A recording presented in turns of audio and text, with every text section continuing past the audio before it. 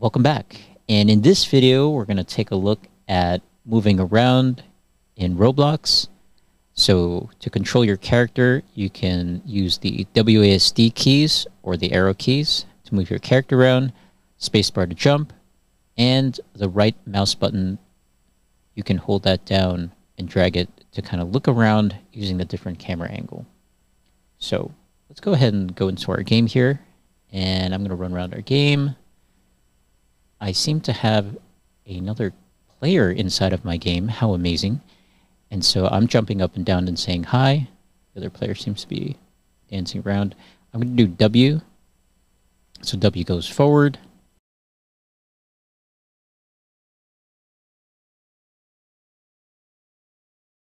A goes to the side. S goes backwards. W goes forward. D goes to the right. All right. Sometimes I forget where the keys are because I just kind of move around. All right, space, jumping around. All right, now, cool thing about Roblox, again, you can look at the different camera angles. So right now I'm holding down my right mouse button, and I'm just kind of like dragging it around here. And you'll notice here, I'm seeing the different kind of 360 view inside of my game, which is really cool. You can get like a different perspective when you're playing. This other character who has joined my game is having a little bit of fun here. And again, really kind of cool. You can just kind of look all the way around just by using your mouse key, holding down the right arrow key. And that's how you move around inside a Roblox player when you're playing your game. Now, going back to Roblox Studio here, again, same thing. Just go ahead and click on play, and within your world, those keys will be the same. So again, we've got W, we've got S for backwards, we've got A for left, and then we've got D for right, spacebar jumping around. And I'm just, again, holding my mouse key down here just to kind of get that different camera view. All right, now I'm going to go ahead and click on stop. Now, when you're actually not playing, keys are a little bit different. So I'm actually not playing right now. Again, I click on stop. So again, if I do W, I just kind of went inside of my game. I kind of like zoomed in. If I want to zoom out, I go S. If I want to go to the left, and if I want to go to the right, I go D. So again, the keys are slightly different if you're not actually playing the game than if you are. So WASD commands are a little bit different. Now, let's say I wanted to move my camera up and down.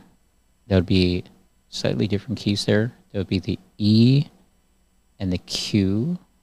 So again, those are different. Again, we can still scroll around using our mouse key. We can go around. If you've got a mouse with a scroll, you can kind of zoom in and out. This is me scrolling with my scroll mouse. And let's say you wanted to focus on an object. Again, you could tap on it and then click on F, and that kind of focuses in on that object. So again, these are the camera controls that work inside of Roblox Studio. And so again, WASD moving the camera, E to raise the camera up, Q to lower the camera down. You can use the right mouse key, right mouse button, hold and drag the mouse to turn the camera. Scroll wheel will zoom the camera in and out. F will focus on the selected object. And if you wanted to really get down in detail, you can use the shift key as well.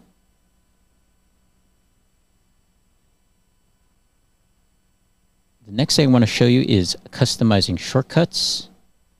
So we're going to click on File and then Advanced. And then we're going to click on Customize Shortcuts.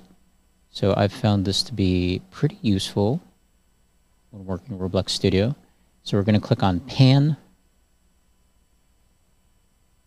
And we're going to give it a shortcut key here. So again, I'm going to double click on this left arrow key. Double click on that right arrow key. And then I'm going to click on OK.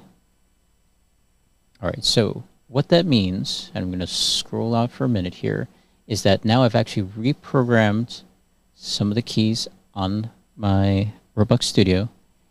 And if I click on the right button, notice that now it's going to rotate to the right. So I can kind of get that 360 without dragging the mouse. Again, I'm going to go left now. So I'm going like left, left, left, left, left, left. And notice how this three-dimensional axis has been changing up here based on my camera angle. So this is very useful when you're working on an object and you want to get the different perspectives of it. All right, I hope this helps, and I'll see you in the next video.